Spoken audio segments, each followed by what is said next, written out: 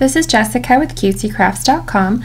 Today I'm going to be showing you how to stitch a monoline font, which just means a single line, and using the stem stitch. This one's a slightly larger font, so I used 3 strands of floss. And this one here is a smaller font, so I just used 2 strands of floss with the stem stitch. And I'll be showing you how to do it on this hoop that I'm working on here. Both of these hoops are going to be available in the ebook that I'm working on, and I will make sure to show you guys that when all of those patterns are finished. To stitch a monoline font, I have a small needle on 2 strands of embroidery floss, and I'm going to be using a stem stitch. So bring your needle up through the back of your work, and around these small curves you need to make sure that you make the stem stitches very short, shorter than you normally would. So I'm going to start with a short stitch there, and then bring my needle up halfway between where my needle came up and my needle went down. And then I want my needle to come out here on the left side. Since my curve on my L is coming this way, I'll bring my needle up on the left side of the thread. If it was going the opposite way, I would bring it up on the other side of the thread. After you have that first stitch done, go ahead another stitch length forward. Make sure it's a short stitch since it's a tight curve there. Stop before you pull your thread all the way through, and then I'm bringing my needle up right in the same spot where that first stitch went down in, and I need to make sure that my needle goes off to the left of that thread as well. So just make sure that you keep bringing your needle up on the same side for every stitch.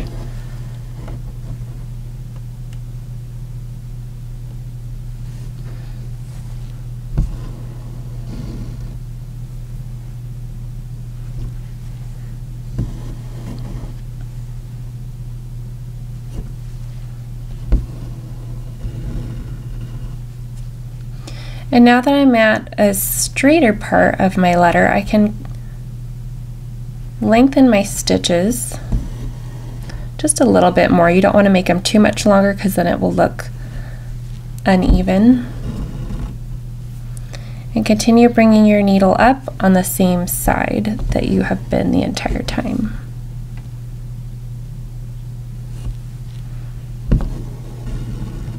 Now that I'm getting back to another tight curve, I want to make sure that I start shortening my stitch length again.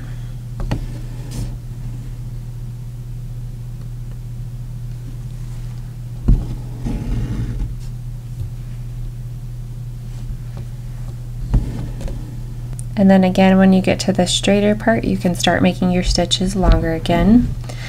And then right here, normally when I'm doing lettering in a different style, I won't do this, but for the stem stitch, you kind of have to keep it going. So I'm going to actually stitch over this line here.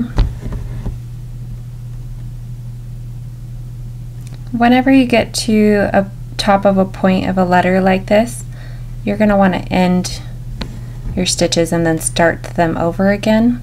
I'm going to go up and I'm going to dot my I, and I can do this without starting a new thread because my thread is lighter than my background fabric. If I was using like a white fabric with a dark colored thread, then I might be concerned about the line showing from here to here, and I might stop my thread and then start again to do the French knot right here. And normally when you are writing the letter I, you would go up and then come back down, but you don't want to come back down on that same line because you've already stitched right there. So I'm just going to bring my needle down to about the spot where I think that the letters would split and start stitching again.